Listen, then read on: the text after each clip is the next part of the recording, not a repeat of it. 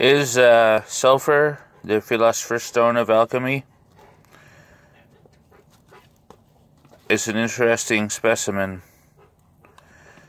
Sulfur definitely comes up in the writings of the alchemists, such as Theophrastus, Paracelsus, and Sendivogius, which makes it very interesting, especially since the fact that my research indicates that some scientists theorize that sulfur may be the nucleus of the gold atom.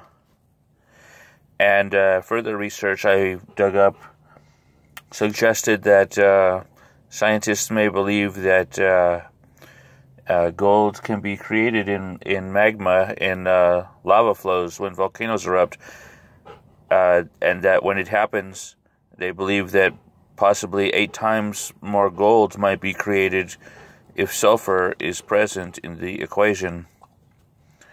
The interesting thing about it, though, is that the alchemists spoke of an incombustible sulfur that does not burn.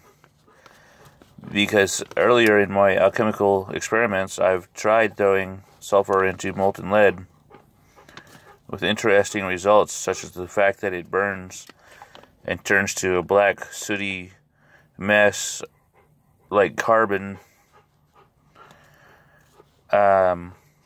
Sulfur does not withstand the heat of being thrown in molten lead, so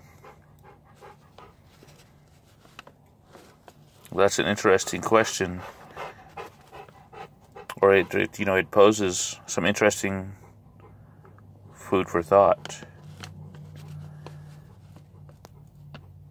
If nature puts sulfur in the metal, how is the alchemist to do it? Food for thought. This is Alchemy of Stephen School. Do not try this at home. Thank you for watching. Subscribe for updates. Not for human consumption.